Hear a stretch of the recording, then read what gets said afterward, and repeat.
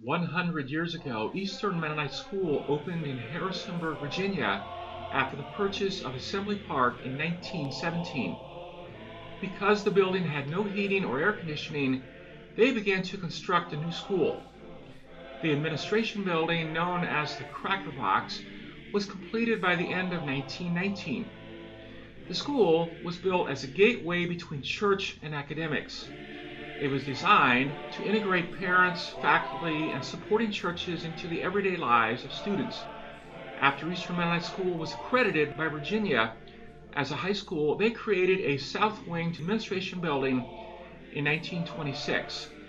Teaching students the Bible and giving them religious instruction became one of the primary goals and purposes of Eastern Mennonite School. One of the major academic advances that EMS underwent was the addition of junior college classes in 1932.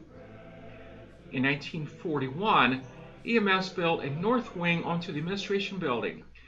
In 1947, Eastern Mennonite School was changed to Eastern Mennonite College after receiving state accreditation of senior college programs.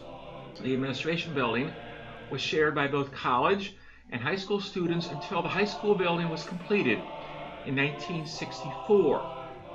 Eastern Mennonite College and Eastern Mennonite School legally separated in 1982. In addition, the high school added the Fine Arts Building, gymnasium, chapel, and dining hall.